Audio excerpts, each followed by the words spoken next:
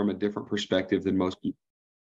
So, in addition to that, I have owned about 14 brands myself. I've exited about 5 of them myself. Some of them failed. So of the 14, a few failed. I've exited 5, and I still have several that I operate currently that I'm building up to sale, hopefully in the next year or two.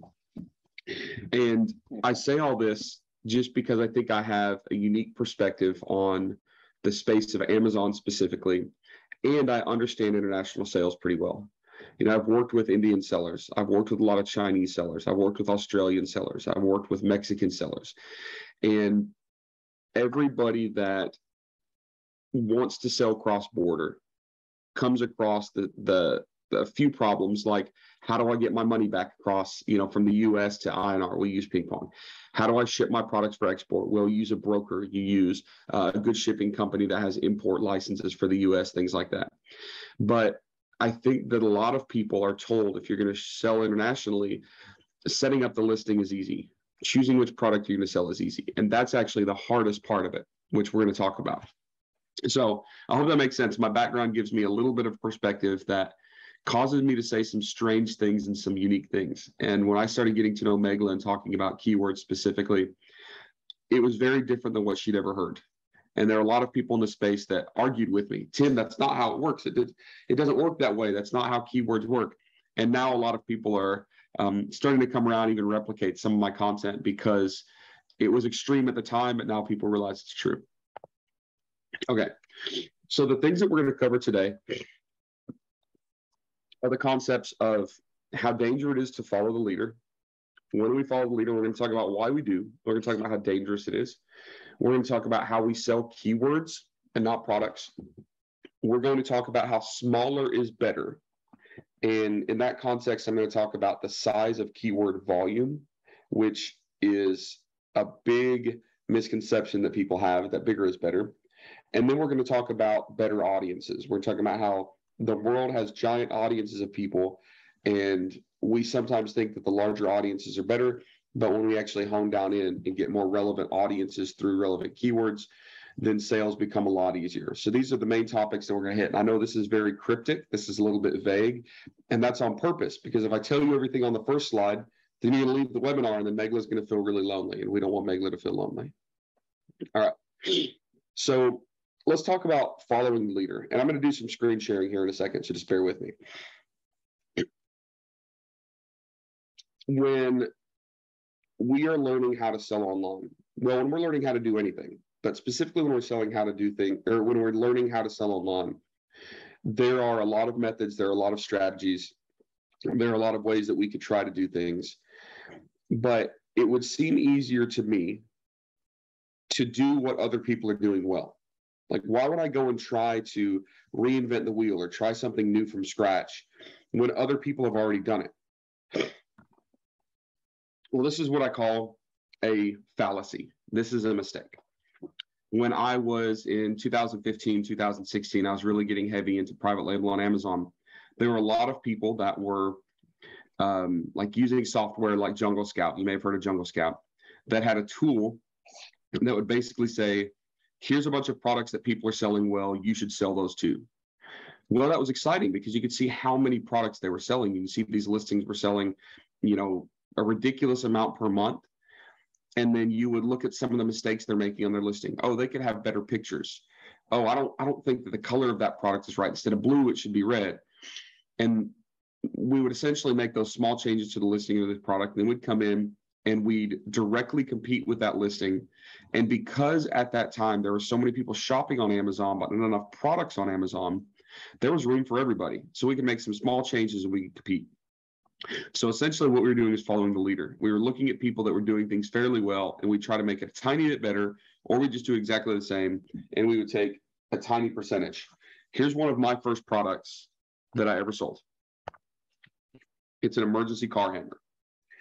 And the way that I found this product is I got on Amazon and I started looking around at categories, and then I started looking at products that were selling well. And this was one of them. What this is for is it's a little hammer you put in your car so that if you get stuck in your car drives off in the water, you can break the windows. And it was very profitable. I could buy like a 2-pack of these and have it shipped and landed at FBA and Amazon for about 80 cents. I don't know what that translates to in INR, but about 80 cents, so less than $1. And I would sell that 2-pack on Amazon for $20. And after the FBA fees and shipping, my profit was about $9 per set. So I was spending 90 cents to get it landed all the way to FBA, and I would profit $9. Very profitable. And the people that were selling these that I was following were selling about 2,000 units per month.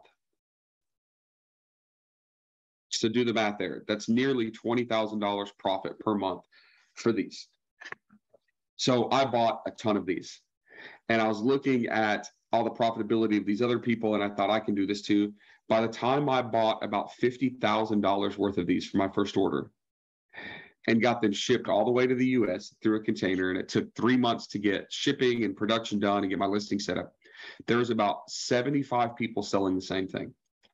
It was oversaturated, and I don't think I ever made any money. It took me about 2 years just to sell that first order's worth, and I had to drop my price to nearly nothing to compete because everybody else was doing it. So following the leader was dangerous. However, I talked for a long time about this, and I tell people, hey, you can't follow the leader. But what I later decided is this is a little bit wrong, because we can follow the indexing. We can follow the indexing.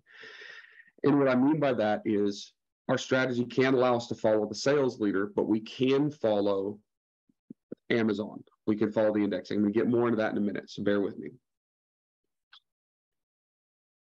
All right, so what are we selling? If I'm deciding what to sell, and I can figure out how to sell better, and I have these emergency car hammers, what is this? Well, I was going to Amazon, and I was pulling up these car hammers. You can still see, can you see my Amazon screen now, Megla?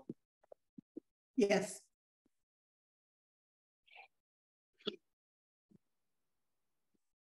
So I was finding these emergency car hammers, and the way that I was doing that is I was going through categories.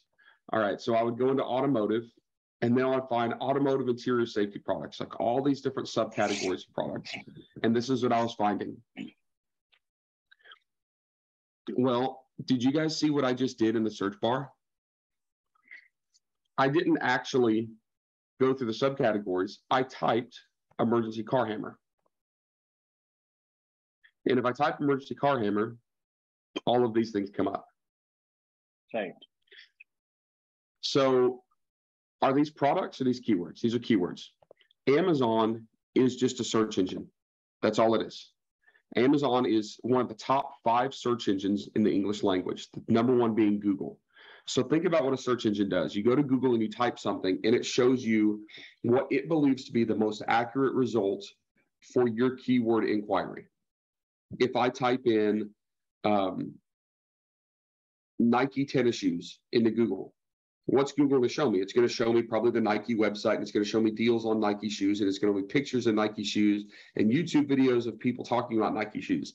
If I type in what is the best car to drive in 2022 in India, Google is going to show me car reviews and cars for sale and car specifics, right? That's what a search engine does, is it takes an inquiry and then it applies the most relevant response to that, the most relevant reaction, the most relevant result. So when we type in something like Nike shoes here,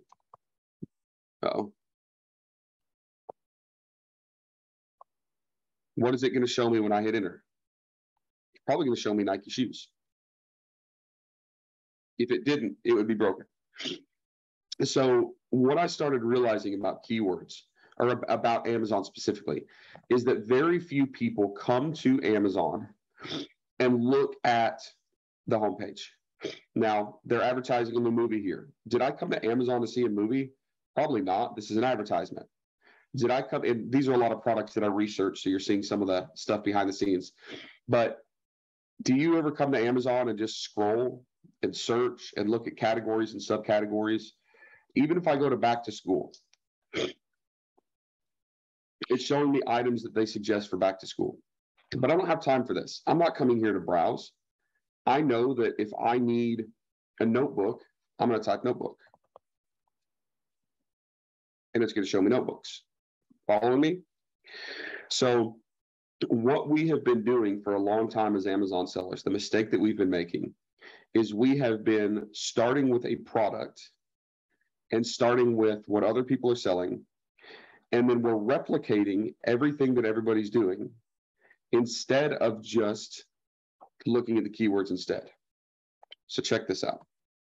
If I type iPhone cover, Amazon is giving me suggested continuations of that keyword, that search, right? We know that iPhone cover 13 Pro Max is listed above iPhone cover 13. What's this mean? It means that more people are searching for this keyword than are searching for this keyword. And there's less people searching for this keyword, and less people searching for this keyword, and less people searching for this keyword.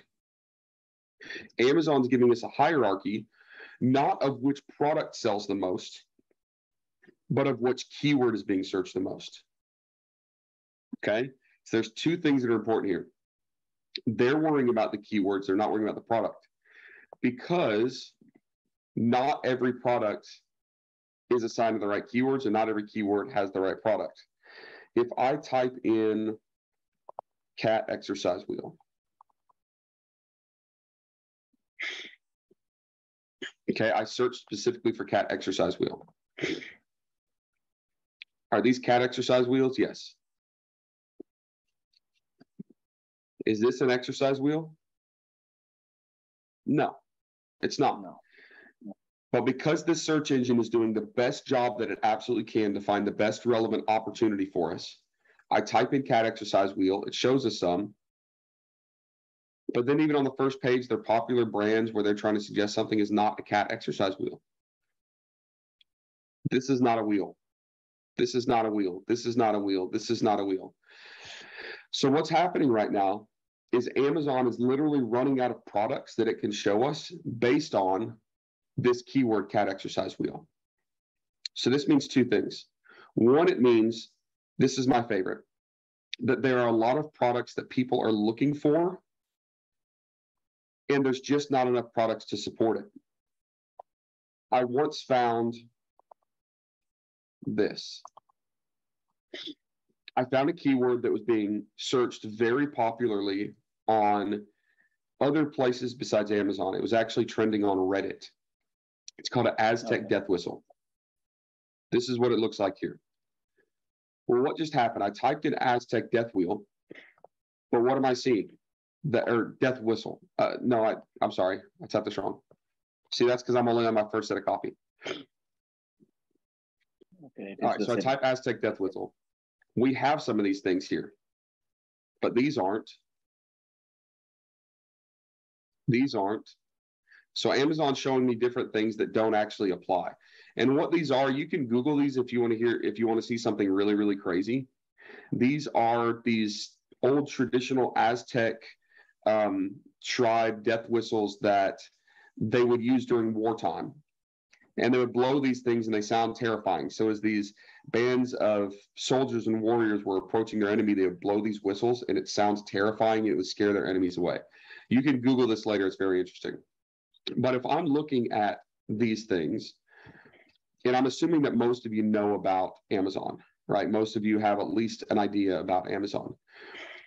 There are not many of these products that are actually sold by FBA, and many of them are extremely expensive. Their listings aren't good. Like, this is a 3D printed Aztec death whistle. It's not even authentic. It's plastic. It's still got 823 reviews, which means it's sold a lot of products, but it's FBA, it's FBM, it's shipped FBM. The listing image is not even Amazon Terms of Service compliant. None of these are. This is very unprofessional. And most likely, not many of these sell because the price is too high. Like, who's going to pay $59 for this thing, right? And a lot of these are the exact same seller. You can tell just by the way the picture is posted. So what does that mean? That means that when I went to Pinterest and I typed in, I was looking for products and I see an Aztec death whistle, and then I go to Amazon and I type in Aztec death whistle and I check my sales volume. Like you can use different softwares to see how many of those things are being sold. Guess what I found? I found that not many of these things were being sold. I thought this is a terrible product idea because not many are selling. What I know now is that I should have been checking search volume. And at the time I was researching this, there's 35,000 people a month searching for the term Aztec death whistle. So 35,000 people were searching for it, but the sales were very low. And it's because it was too expensive. And at the time, there's only a couple options. They were always out of stock and it wasn't prime. I dismissed the product idea because I said, oh, nobody's buying it. I was looking at the product. I wasn't thinking about the keywords. The best example I have is my mistake, probably the biggest mistake of my Amazon life, with the fidget spinners. Were those really popular in India, Dinesh? It was a trend that time. I mean, it is the older days now, but yeah, it was a trend. Well, I didn't know if it was just us Americans, but we love those things. Yes. And I was, before the trend even hit the US, I was in a market called Yiwu in China. And I was walking around, I was shopping, and all of these salesmen were trying to give me samples of these little things that spun in their hands. And they were spinning them, and they'd give me a sample, and I'd take a sample, and they'd say, oh, this is a great seller, you should buy these. I'd say, okay, I'll check it out, I'll research it. And I walked around, I couldn't stop playing with them. I was addicted to them by the time I got out of the shop. I'd never seen one before. So I went back to my hotel room and I started Googling, what is this spinning thing? And it gave me the keyword fidget spinner. And I went to Amazon and I typed in fidget spinner. And there was only 1 or 2 listings of fidget spinner. And then I went to those listings and I checked the sales volume. Sales volume was very low. And the listings were terrible. And the price was too high. It was like $40 or $45. And I thought, what do these salesmen know? They're telling me that it's a hot selling item, but I can see it's not a hot selling item. I can see there's only 1 or 2 listings. I can see that very few people are buying them. This is a terrible product idea because I was looking at the product, not the keyword. Since then, I've gone back and checked historical data. At the time that I had those in my hand, Amazon was showing a search volume, a keyword search volume of about 125,000 searches per month. So 125,000 people a month were coming to Amazon looking for a fidget spinner, but very few people were buying them because there weren't enough listings, and the listings were always out of stock, and the listings were terrible. It's too expensive. If I had known now what I knew then, I would have bought an entire container ship load of fidget spinners. I would have borrowed money from everybody I know to do it, and I would have been the #1 seller of fidget spinners for 1 or 2 years, and I would own an island in Fiji right now. Like, I wouldn't be on this webinar. My point is, because Amazon is a search engine, people search for keywords, they don't search for products. We make the mistake of identifying products first instead of looking at keywords. Let me give you another example of how this is a problem. I would be embarrassed if any of you could see my office because my home office here is just covered in products. I've got mountains of samples of products and prototypes laying in a room. So check this out. This is a product that I was involved with called Wet Sleeve. Okay, Wet Sleeve. And what this is it's a product that we invented that is a water bottle that goes on your arm. Everybody's familiar with Camelbacks, right? The backpack, the water backpacks that you put on, and it has the little bite nipple that you have the hose that comes over your shoulder. Well, there are some times in some places where you just do not want a big, bulky backpack on you. Let me show you.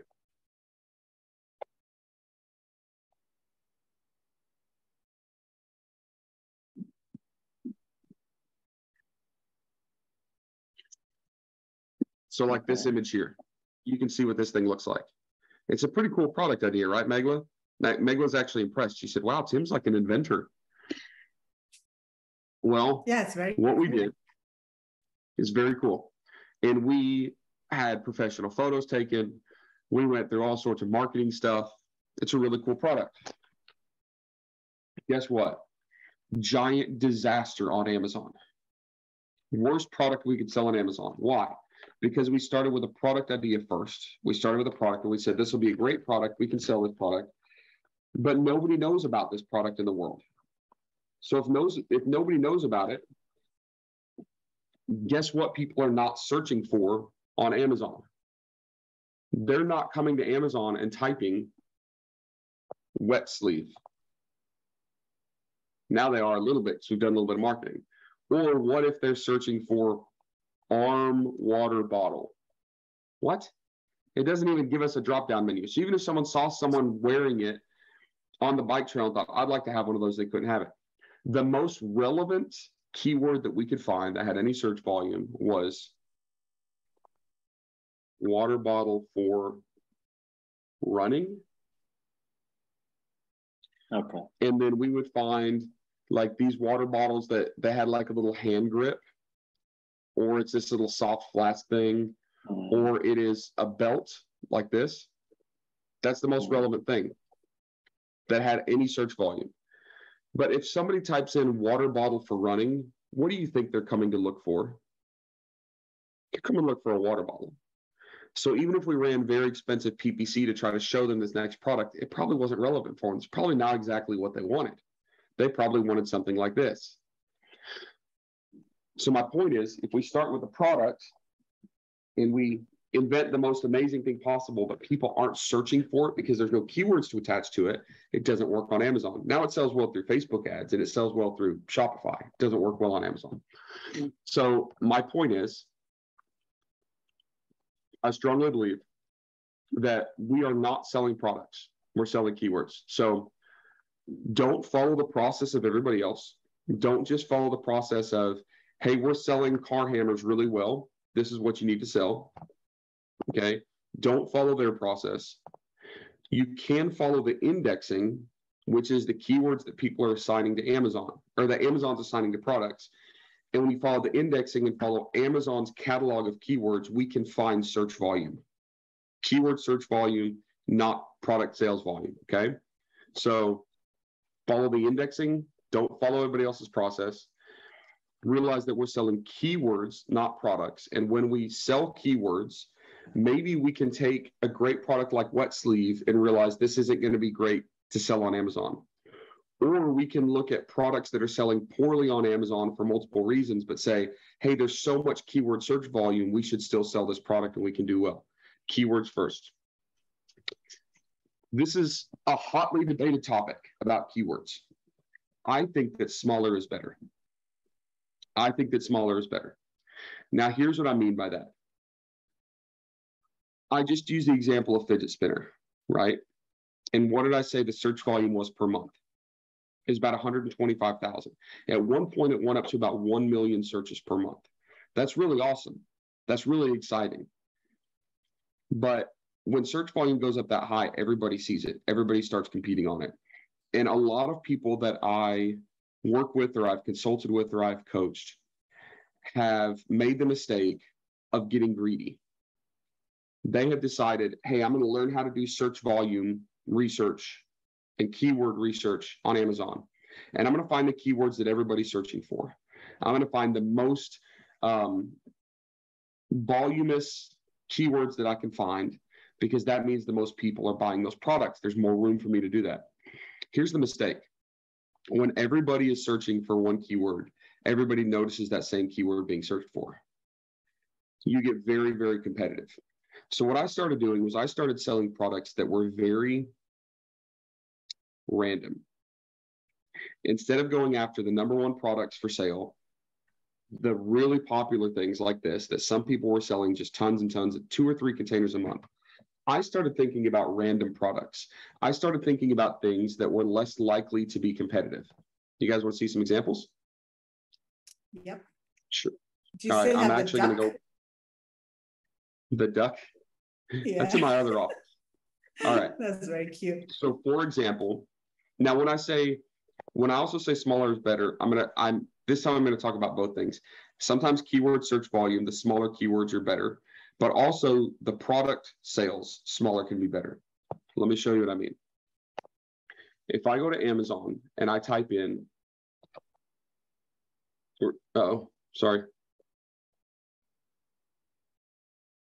tortilla press. So I don't know, do you have tortillas in India?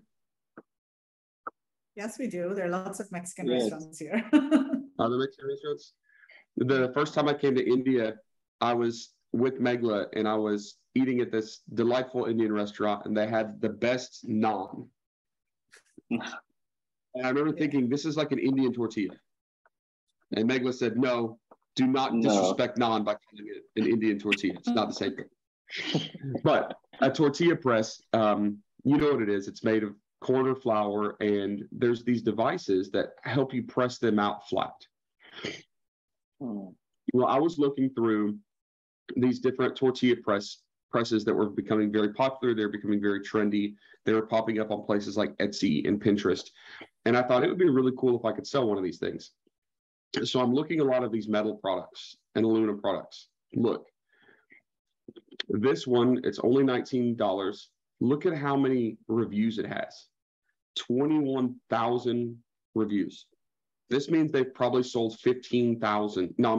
150,000 of these products.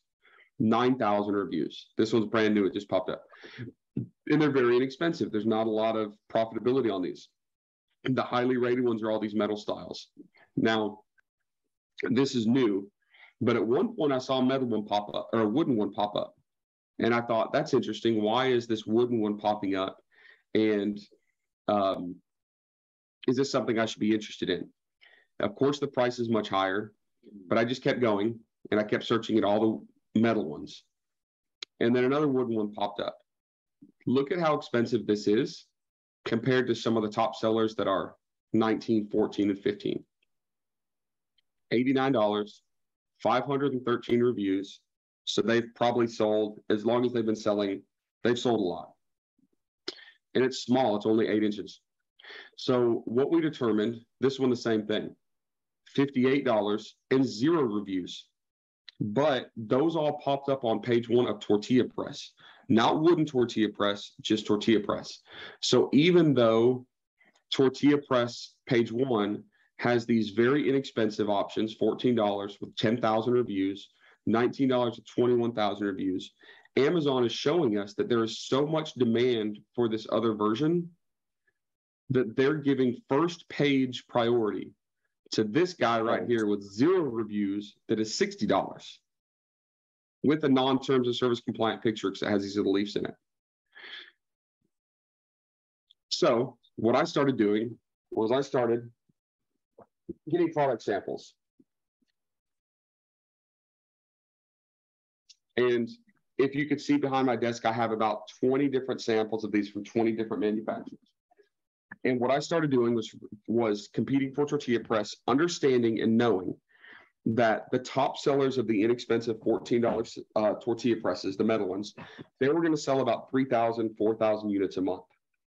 I was only going to sell about 200 units a month because my product was more expensive, it's heavier to ship, and it's wood, like that's harder to clean in your kitchen. The $14.99 one that sells 2 or 3 or 4,000 units a month makes about 50 cents per unit. I've done the math. Mine that I might only sell 200 or 300 units a month makes about $30 a unit. So I was going to sell the version that was lower. It was smaller sales volume. Okay.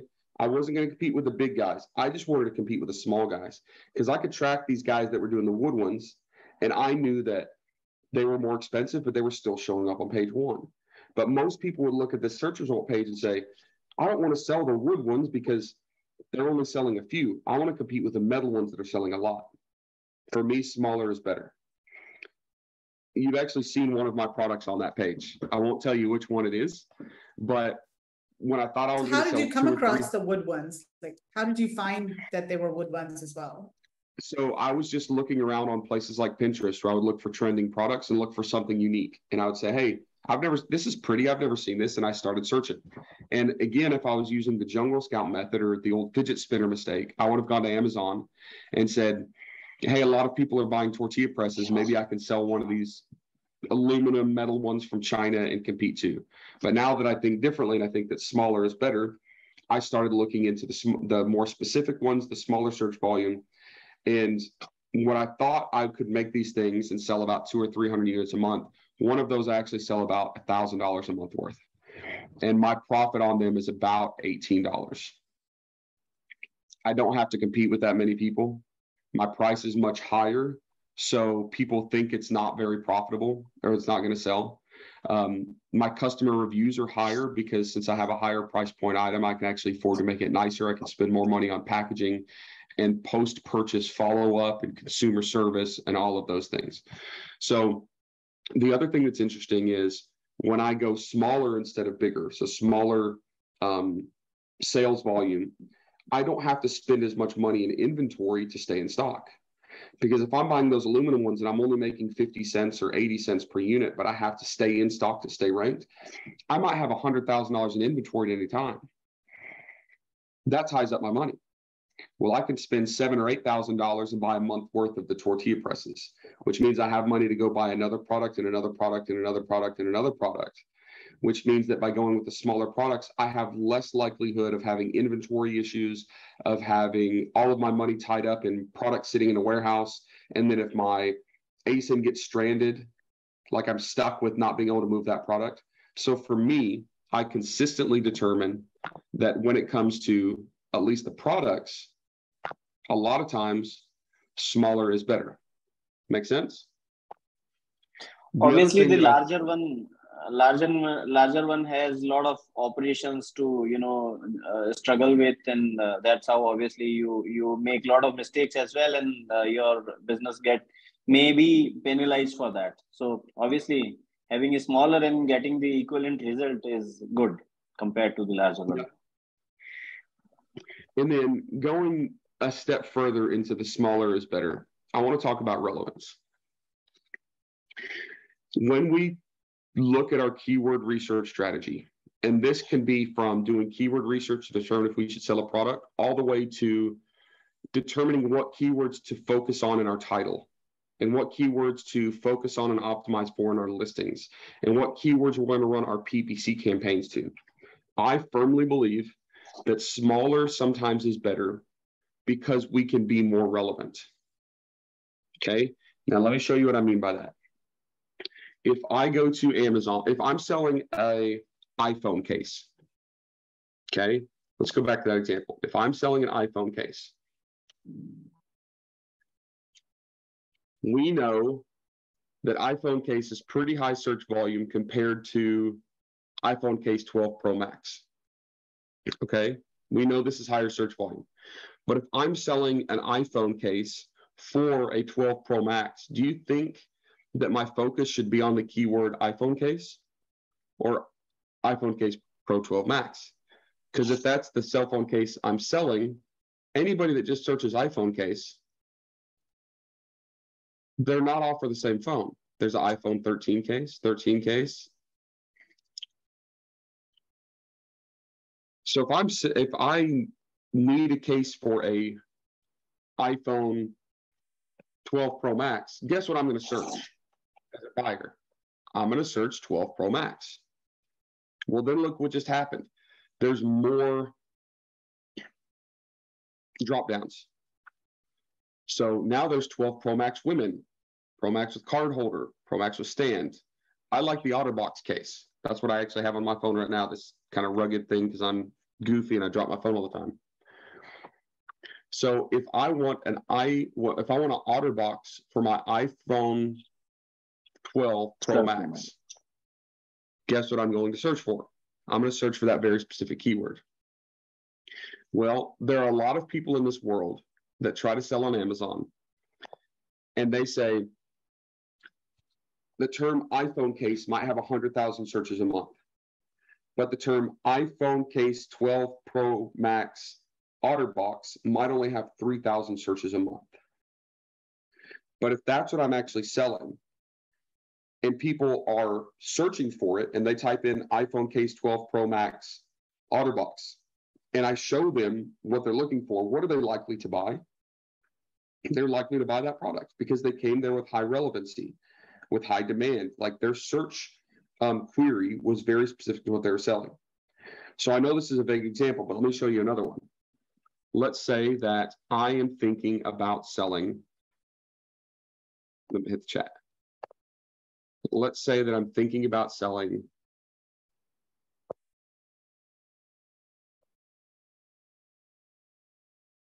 a boot shoe tree. This.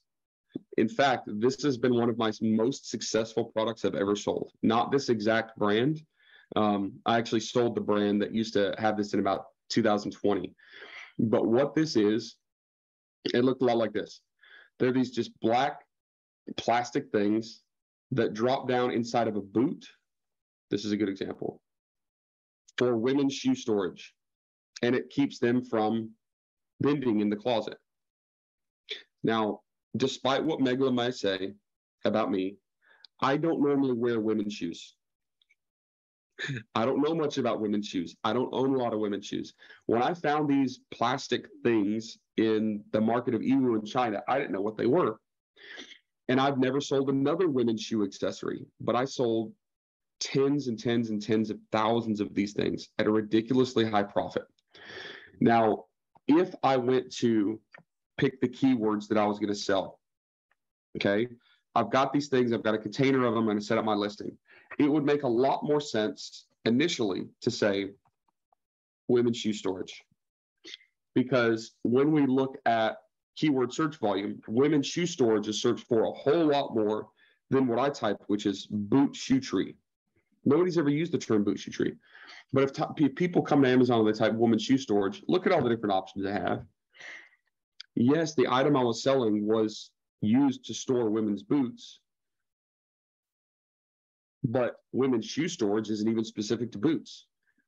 If I was able to rank my product and stick it on this page, is that what people want? Probably not. I'd probably get very poor sales because they're coming and looking for shoe storage. Now let's try to get even more specific. Let's say women's boot storage. Let's see what comes up.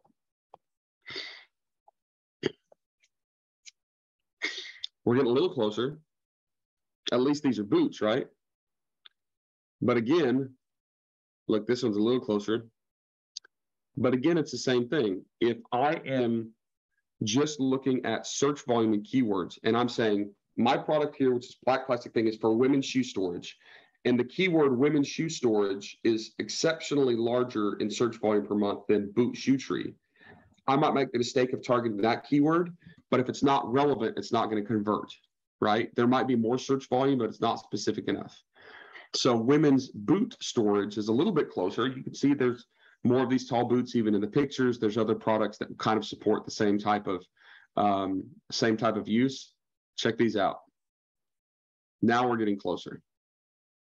And this is typically the keyword that I sold very well on. So the keyword women's boot storage only had about 8,000 searches a month, where women's shoe storage had about 40,000 searches a month. I did not care about women's shoe storage. I didn't even put that in my listing anywhere. I didn't care about it in the title. I didn't run PPC on that. I only focused on women's boot storage. And the main keyword I went after was boot shoe tree, because women's boot storage still had a lot more search volume than boot shoe tree, which I'd never heard of, which only had about 1,000 searches a month. But what was crazy is my conversion on boot shoe tree, because it was a lower search volume keyword and nobody else was focusing on it. I was always page one, position one for years without having any competition. And everybody that typed in boot shoe tree, even though it might have been 1,000 versus 40,000, they all wanted it. The relevancy was so high that my conversion rate was so high that I probably sold 750 or 800 sets a month just off of that keyword. Does that make sense? And then your PPC cost would be lower too, right? Because there are much lower because it wasn't competitive. Keywords. So my point is, we absolutely have to be relevant. When we target a keyword with lower search volume, we get the exact audience, which means better conversions, right? If I'm trying to sell an OtterBox phone case and I'm just trying to sell, and I'm using the keywords phone case, there's a million different types of cases people are looking for. I have to be very specific, OtterBox phone case. If I'm more relevant, then I can target my exact audience, I can get better conversions, and then eventually I get a lot better sales. So I know there's a million ways, folks, that we could go here, and I could spend 12 hours. In fact, I've done that with Megla. I've done like workshops with Megla that were 15 hours long, going through very specific techniques on how to find those search volumes, how to adjust those, how to rank those. We had spreadsheets and all sorts of crazy stuff. I don't have 15 hours. I probably have already gone longer than I'm supposed to today. But as long as you got one tip or one piece of advice or one little piece of guidance or suggestion here is worth you being here. The strategy of keywords is something that people forget. They focus on the technique of keywords. They're learning to sell on Amazon. You're in India trying to sell in the US maybe, and you're looking at the techniques of searching for keywords and where you put the keywords in your title and where you're putting your keywords in your PPC campaigns. That's the technique.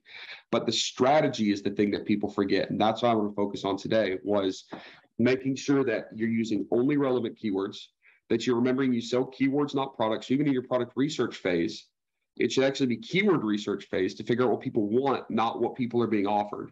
Figure out what's in demand with low competition. Use the smaller search volume keywords and don't make the mistake of following the leader to the large search volume keywords, because they're going to be much more competitive.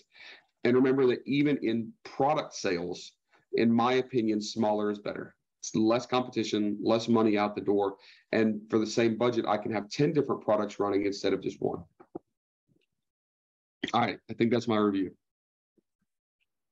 Yeah, that totally makes sense. So everyone watching, if you have any questions, let us know in the Q&A box. Type your questions in the Q&A box. We can take questions now. There was one question that I saw earlier. Let me just see if it's there. We are selling on Amazon International. If you want to start selling new products, what would be the best strategy to sell after listing the product? Ooh, that's like asking how long a piece of string is. Like, it depends on there's a million variations. But I will say this, the technique for launching a product and selling a product are two different things. When you initially get your product listed for sale and you're in your launch phase, you're going to be very aggressive. You're going to spend a lot more money on PPC. I think that some of the best ways right now to actually get your products launched and selling is external traffic. So instead of just selling on Amazon using Amazon PPC, I'm seeing a lot of success in doing external traffic, running ads on Google, and using influencer marketing to drive traffic from TikTok to Amazon, running ads through Facebook and Instagram, running promotions and gift guides, getting my items specifically featured in subscription boxes. So get people that are not on the Amazon platform to come to your Amazon listing, potentially buy it, which spikes the algorithm in Amazon. Now, once I go through a very aggressive launch phase, and when I first launch a product, I might not even make any profit on it for the first 2 months, maybe 3 months, because I'm being so aggressive. I'm using every extra dime or penny of profit to reinvest back in the listing and the product to get more sales. But once I've done that, I can go into what I call like maintenance mode or sale mode. That's when I become less aggressive, but I've got enough organic sales I can be profitable. And then I'll back things off a little bit. I'll quit spending quite so much money on PPC or external traffic to make sure that I'm actually getting some sales and being profitable. So I can't tell you exactly. I don't know what your product is. I don't know what markets you're selling in. Don't know how competitive it is. But I will say that I go very aggressive for the first 2 or 3 months. Then I go to maintenance mode. And I have stopped doing any black hat launch techniques. You can go through like YouTube right now and search how to launch my product. And you're going to find videos from 2019 that have 1 million views with people that are legitimately launching products. And it looks like a great idea to do it this way. Don't do it. Amazon has cut down so hard on things like review manipulation, black hat rank manipulation, and they're just shutting accounts down and keeping your money, and it's a giant disaster. We, I think, need to stop being Amazon sellers. Now, Dinesh just panicked. He said, wait, PingPong serves Amazon sellers. Stop being Amazon sellers and start being product sellers that sell on Amazon. And it's a mindset thing. Don't go into your business saying, oh, I'm an Amazon seller. What's my Amazon sales technique? What's my keyword technique? What's my ranking technique? Stop. Make sure that you're using Amazon research techniques to find the right product. But once you find the right product, just think of yourself as a product seller and do things that Amazon sellers forget to do. Have good customer service. If there's a problem, get it solved. Make sure that your packaging is good. Make sure it's a product that people want. Make sure that the branding is good. Make sure you're setting up a Shopify site so that people can come there and you acquire that audience. If you do things right the first time, you only cry once. That's what my grandfather used to tell me. He said, Tim, if you take your time and you make sure things are right and you do it the correct way, You're going to cry at the beginning a little bit because it seems like it's being slow. You're going to get frustrated. You're going to get discouraged maybe because you're doing it so slow. But if you don't do it right the first time, you're going to cry a lot of times. When all the mistakes happen, when you lose all your money, when you have to start over. So do it right the first time. You only cry once. I think that that's how we need to think about our launching and selling techniques is we are product sellers, brand owners, not just hacky, gimmicky Amazon sellers that are just trying to beat the algorithm. Again, more strategy than technique, but I think. We got one question from Nabil saying, some of our products are not getting any traffic. Other products in the same category are selling very well. How do we get traffic? So if you're not getting traffic, I would ask if you're using the right keywords, right? Because if you're focusing on the wrong keywords, the traffic is not going to come. Or you're trying to use keywords with zero search volume. Look, wet sleeve. It was a great product. It never sold well on Amazon. We had zero traffic because people didn't know to search for it and there was no relevant keywords to go for it. So check and make sure you're using the right keywords. Check and make sure people actually want your product. Just because you think it's the great product in the world, if there's no traffic coming to it, you have to wonder, is this something that people actually want? You might have the best product in the world, the best keywords in the world, but if you're on page 40 because you're on way too competitive of a product, you might not be getting traffic there either. If you have a good product and you know your listing's good, you know your price is right, and you know it's not saturated and too competitive, you can't get traffic, start thinking about external traffic, the influencer marketing, the Google ads. There's a tool out there called PixelMe, Pixelme, and it's a tool that specifically helps you run external traffic ads to your Amazon listing while acquiring those audiences through pixels. Meaning I can get a click from Google, I run a very inexpensive Google ad. If someone clicks it and they go to my listing, now I've pixeled them for Facebook and I can retarget them on Facebook too, which is pretty cool. Yeah. Okay, let's see if there are any more questions. Sorry to interrupt, Meghla. There is one other question on the same thing. Like, when we interact with a lot of sellers here, and we also suggest them to, bring external traffic to their Amazon stores. But what happens when they, I don't know about US-based sellers, whether they get such tools to, track down the external traffic to, optimize it.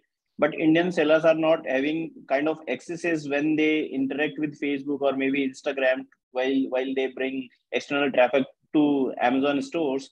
They can't actually optimize it and reduce the cost. So how you guys work on that, and what are your advices to maintain on that?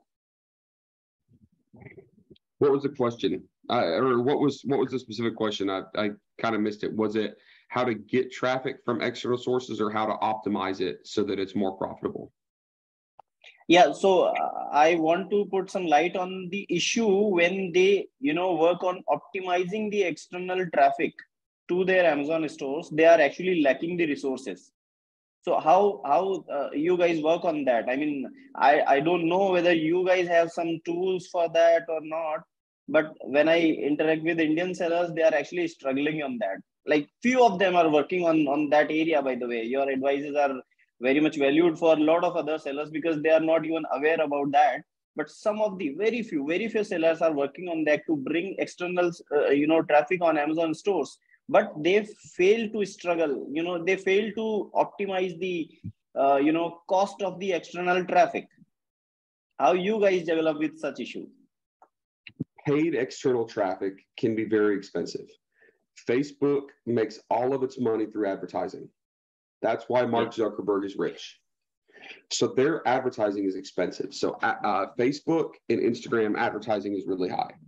The search engines like Google and Bing are much less expensive, much less expensive. Okay. And then also think about the relevancy of your advertising. I know a lot of people that run ads on Facebook and they're terrible advertisements, just terrible advertisements. Like it's not good, compelling content. So there's a lot of components. Make sure it's good. Now, I'm going to say something that's going to sound a little bit insensitive, but please bear with me.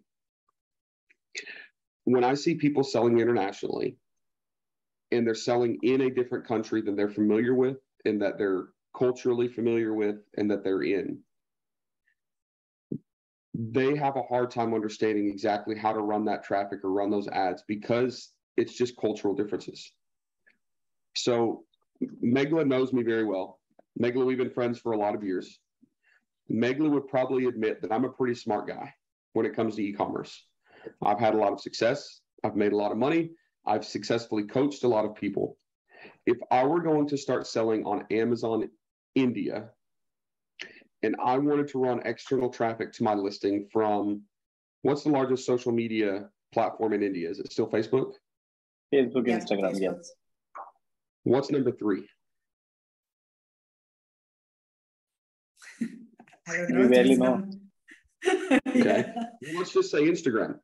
Let's say I want to run Instagram ads to people in India to my Amazon India YouTube, listing. say first thing YouTube. Okay. Do I know how to advertise to people in India? Are my ads going to be funny in India? Are my ads going to be compelling in India? No, I'm not Indian. I could probably get 75% of the way there. Do I speak English like most people in India speak English that I'm going to be targeting? Yes. But there's big cultural differences, right? Like I can't connect all of those dots. If I were running ads to people in India, my performance would probably not be very good if I were doing it myself because I'm not a professional in getting the attention of Indian people, Indian consumers. I don't know their buyer habits. I don't know the things that are trending. I don't know what's most compelling in my ad copy. It's just different, right? And I think we make the mistake of thinking, oh, just because the language is the same, then it's going to be the same. So just like I would never quite get it right trying to run external traffic in India, I think people from other countries have a hard time getting it perfectly right trying to sell in the US when they're running external traffic. My suggestion is to use professionals. If I were going to sell on Amazon India, running ad campaigns from Snapchat, Facebook, and Instagram in India, I would hire an Indian ads company and I would get them to tweak it and finesse it and make sure it worked perfectly. Google's a little bit differently because it's less based on the content, it's just more based on the keywords. But if you're in India trying to sell in the US through external traffic and you're doing something that has a creative component, so Facebook, Instagram, TikTok, I would probably hire an ad agency that specializes in this country doing that. If you don't want to hire somebody, use someone that already has a following, which is an influencer. You can go to websites like Humans, Humanz, not S, Humans, which is a marketplace for influencers, and you can find someone to sell your products. They have an audience, they know how to convert, they know how to sell. You're not trying to do it yourself because culturally it's going to be hard for you to figure out exactly how to optimize those ads and those offers and those campaigns to be perfectly appropriate here. Got it. Yeah, I just put the link in chat as well. Okay, we've got another question from Amber. My product's main keyword has 13,000 searches a month. Just a week into launching with PPC, I'm on page 1 and I'm bidding very aggressively at like $2 to $3 CPC. However, I'm not seeing much sales. What could be wrong? Don't know. I'd have to see it. It could be that your price is too expensive. It could be that you have 13,000 searches a month, but there's 50 people selling it. And even though you're on page 1, you could be at the bottom of page 1 and you could have 0 reviews and your top competitors have 10,000 reviews. Like, I can't tell you exactly, but there's a lot of scenarios in which that can happen. Now, remember, if you're saying that your main keyword is 13,000 searches, I wonder what your secondary keywords are. Because you may have 5 or 6 keywords that are longer tail that are very relevant with lower search volume, and they may all have 1,000 or 1,500 searches per month. But if you stack up 4 or 5 of those, you're getting the 5,000, 6,000 searches a month with less competition. So I can't tell you exactly. I know some reasons why that could be happening. But maybe there are different keywords with lower search volume with more relevancy you can use. And for that main keyword with 13,000 searches, you may just still be very competitive because there may be 100 people selling the same products. You fought your way to page 1, but like I said, the top 20 sellers all have 10,000 reviews and you might have 2. it's going to be hard. But without seeing your exact listing, I can't give you really specific advice. Right. Okay, so guys, let us know if there's any questions. Okay, Pixel Me website has just been created from do net panel and is still under construction. Pixel.me. So what's the URL of Pixel Me? Is it pixel.me? Hold on. No, it's pixelme.me. Let me just put it here. Yeah, it's pixelme.me. Just try that. Let me put it in the chat. Okay, suggest some tools to track and analyze traffic for keywords. What do you mean? This is a question. Suggest some tools to track and analyze traffic for keywords. I guess what he means, like search volume. Like, how do you really track? What tools do you use, like Jungle Scout or internally on Amazon? My favorite keyword search tools right now are either seller tools or a company called Zoof, Zoof. Zoof is pretty interesting because I believe it has the best data source in the world, and it's easy to understand. Zoof, love that. But is Zoof available publicly? Zoof, Isn't it? Yeah, it is. Okay, because I heard that it was only for Titan Network or certain. Zoof has never been related to Titan Network at all. Ever. Oh, it's not? Okay. Okay. Nope.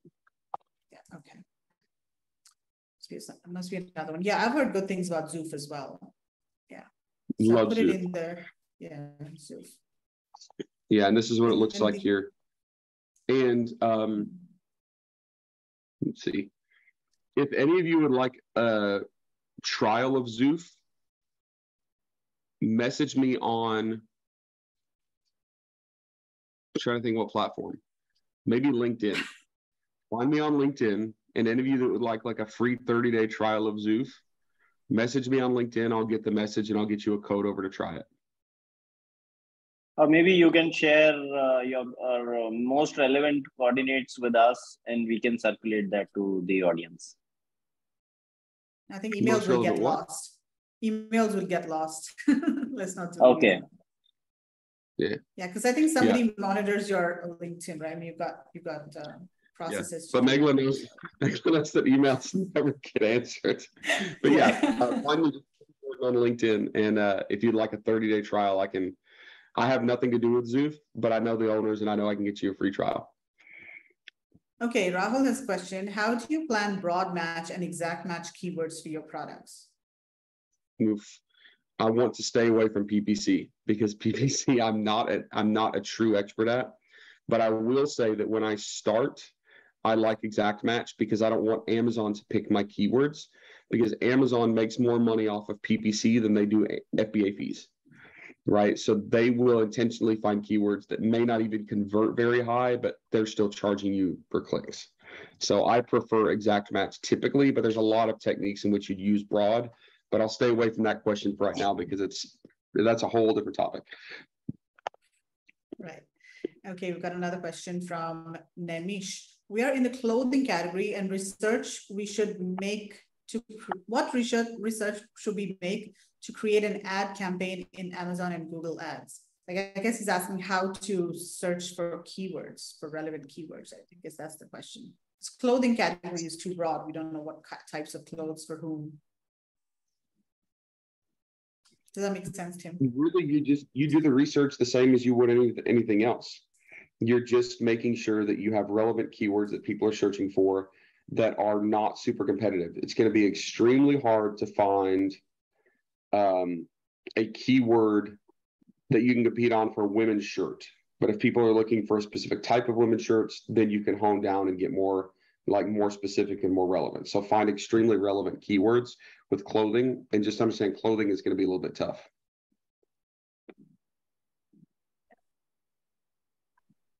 So there are a couple of other tools that I've also listed over here. There's seller tools that Tim just mentioned, and then there's seller app. That's another one, and they're actually an India-based company.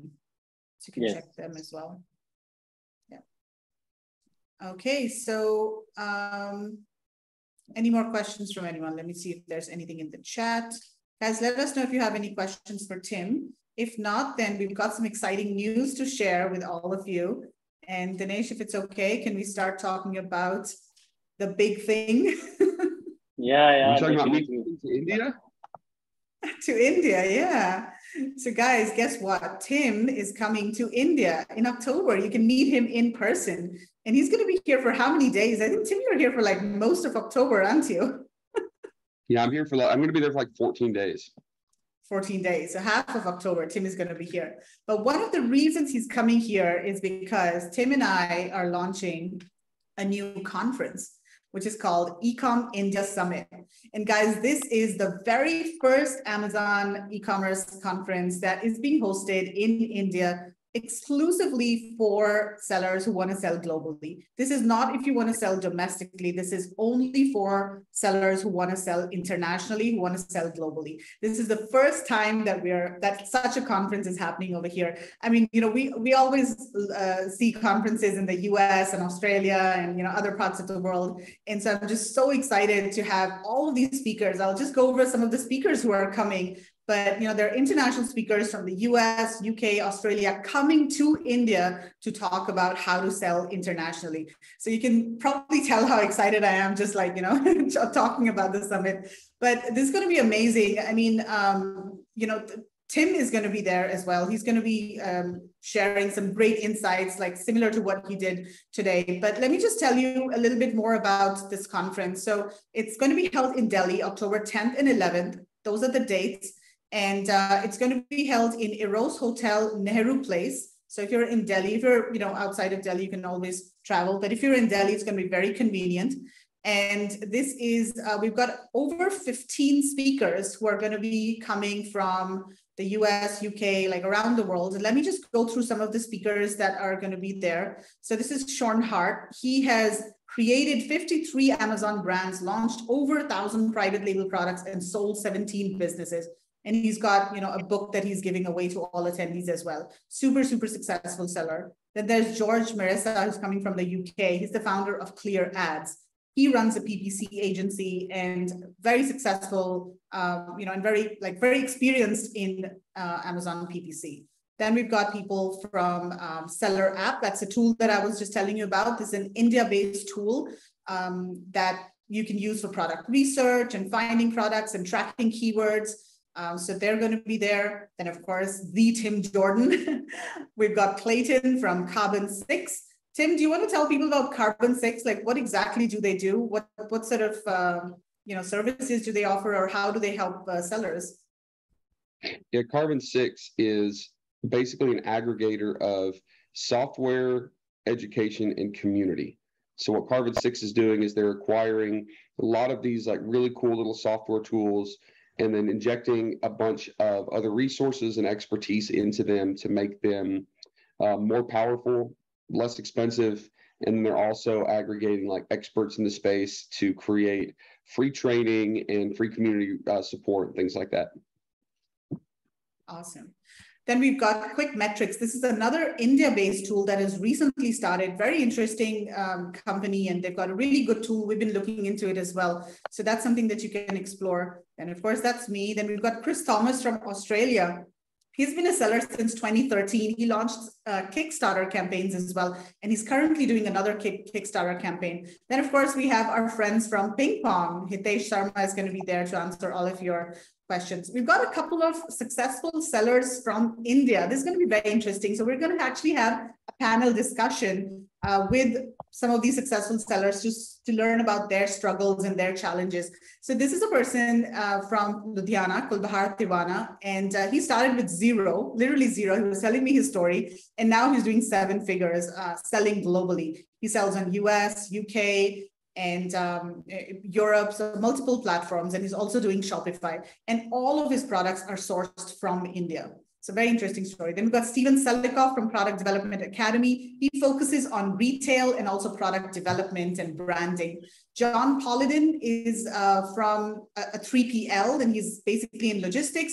but he also has a brand that he sources from India. So he's got this men's underwear brand that is patented, and he sources all of his products from India. But he's going to be talking about multi-channel fulfillment in the US, and also how to manage returns, because I know that returns is a big problem for all of you guys. Everybody I've spoken to, like, I think 60% of people have told me that returns is a problem.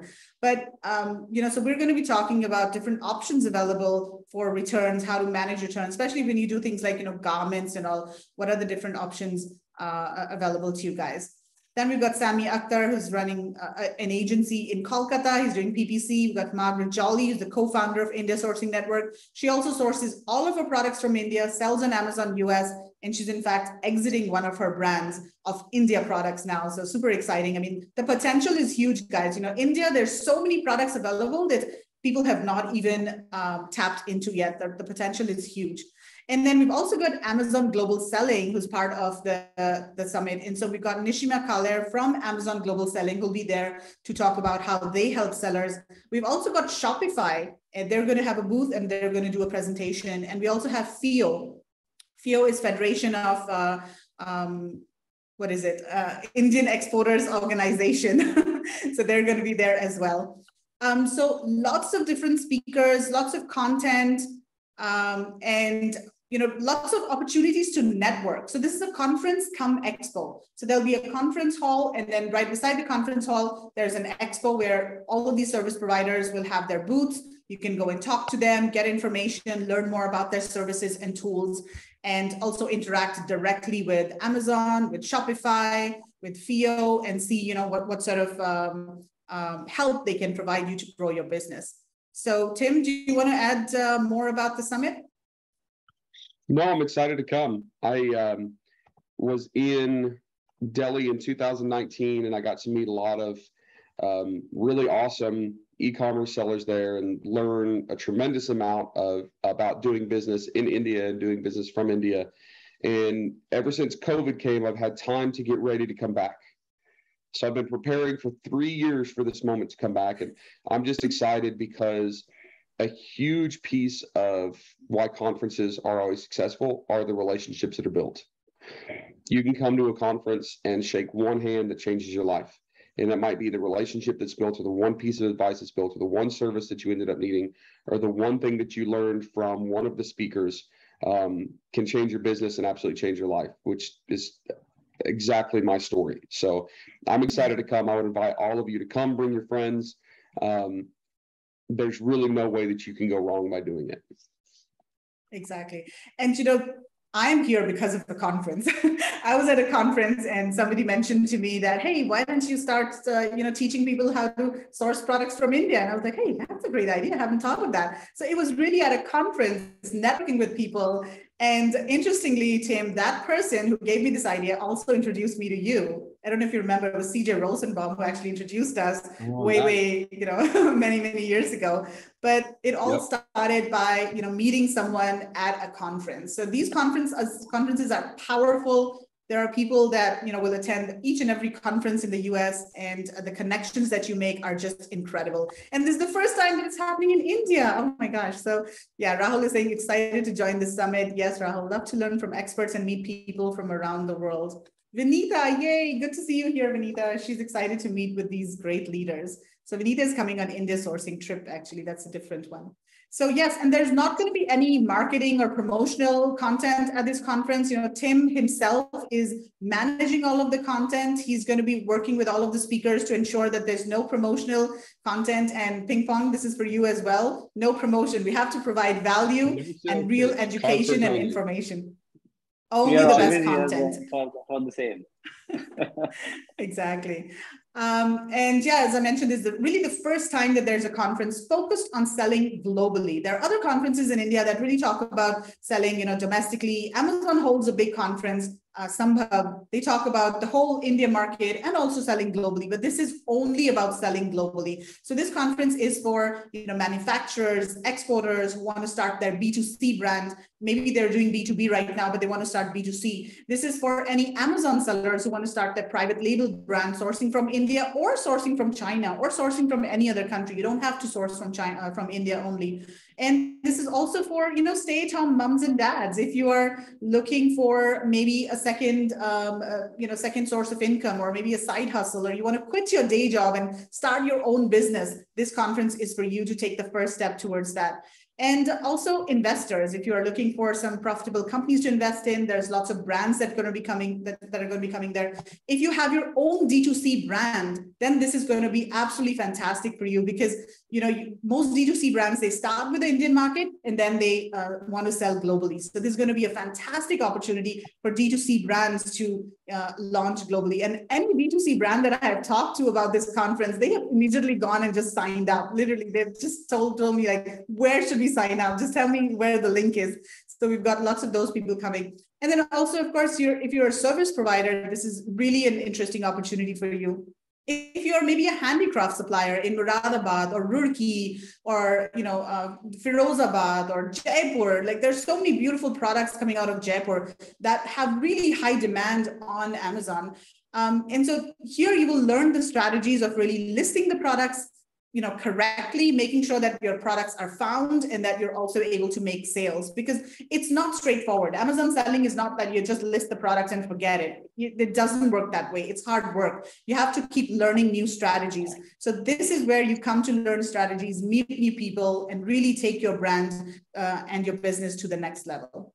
Ujjwal is saying, very excited to learn from great leaders. Yay. So we also have a discount code for all of you guys. And so PingPong has, requested us to offer a special discount for you. They were not happy with the small discount we were offering. So they said, no, we want a bigger discount for our people. So let me just see if I can, I'm going to just, first of all, share the link in chat, and then I'm going to put the code over here as well. But in the meantime, if you guys have any questions about the conference, just let us know in the chat. And what did you think about this? Like, do you think this is an interesting conference? Would you be interested in, attending it?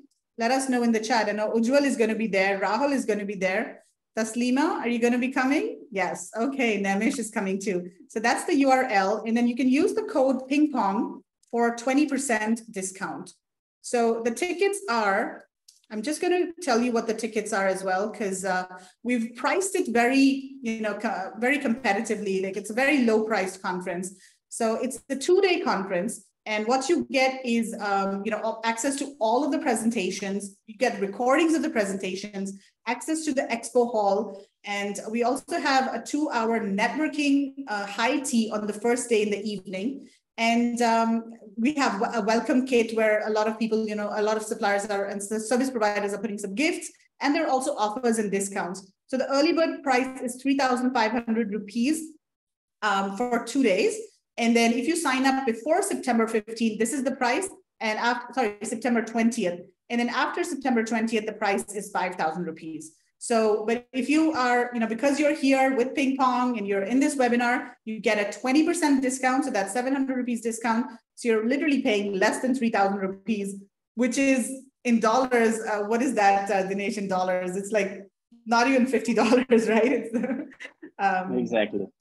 Yeah. So this is peanuts. People in the US are paying thousands of dollars to get this kind of content, to meet these kinds of people. So you guys are getting it for literally peanuts. So yeah, this is the conference, and it includes lunch as well. And it's in a 5-star hotel, Nehru Place. So definitely check it out. And we really, really look forward to seeing all of you over there. Hearty welcome back to India, Mr. Chim Jordan and Meghla Sekar. Thank you so much. Well, I'm here for good now, not Tim. So Sekar says, yes, really interesting. See you people there, around 10,000. That is true. In fact, I don't know if you guys know Kevin King. He did a conference recently where Tim was also there, and Tim was the speaker, and he charges $5,000 for his conference. And then I think he's doing another conference or another mastermind and charging $10,000. So yeah, this is absolutely incredible. Tim, what else do you want to add? That's it. You covered it.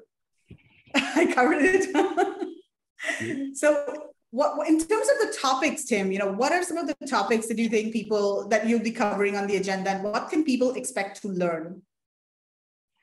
I think there will be a combination of international selling logistics, of research. There'll be specifically topics on things like PPC.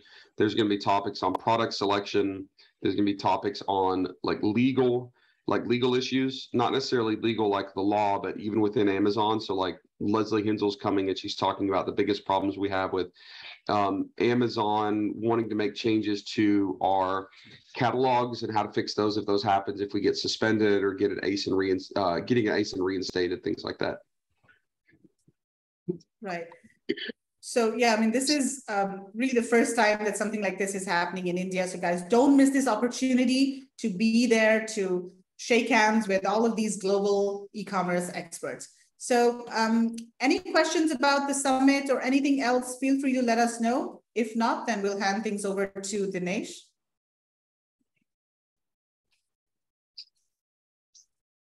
Dinesh, you there? So I guess I think it is very good to have such an event being organized in India now for Indian sellers, and obviously we always look up to good content to build our businesses in India.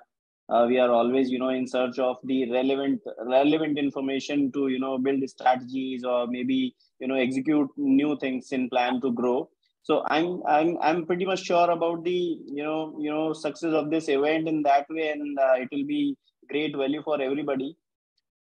And I would like to extend my thanks to Meghla for arranging that extra discount for PingPong audience, and obviously it will be very helpful for them. And last, thanks team to join us here today, and we wholeheartedly welcome you in India. I'm sure it will be a very good trip for you. And we'll obviously we are being greedy, a little greedy, and we'll learn from you obviously, and we'll implement things in our businesses in India. Sounds great.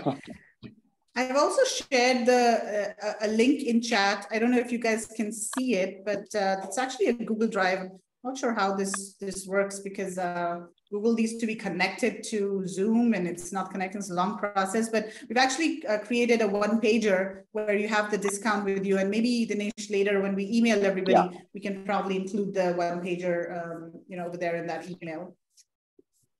Yeah, Meghla, you can provide us, and I think Rajiv will manage everything, and he will share the relevant information. Okay, yeah, that sounds good. Let me just quickly see one last time if I can just paste the link over here directly in chat. Let me just try that. I think that should work. Yeah. If you uploaded, link will be here. Yeah, okay. I've just pasted the link. I was trying to upload it from Google Drive previously, but I think it wasn't working. But this is a one-pager that we prepared. Just take a look at this. This has some information about the event, dates, venue, and also the discount code. Cool. Great. That's all from us, Dinesh. Thank you, Meghla, and thank you everybody who joined here. I think it was good time. I hope everybody have learned a lot of things out of this session today. And please be rest assured, we'll keep coming with the new content and the similar webinars in coming days. I see some of the chats there, and everybody is very much excited about it. So PingPong will make sure that we come up to you again and again with relevant information. Maybe we have similar sessions with similar ecosystem companies, with Meghla, obviously with Tim, and you will keep seeing us in your mailboxes. Stay with us. Yes, and thank you. You're also going to be able to see them in person at eCom India Summit. Obviously we'll get to meet each other. Yeah. Right. Thanks a lot. Bye, everyone. Thanks, everybody. Bye-bye. Thanks, you. Tim. Bye.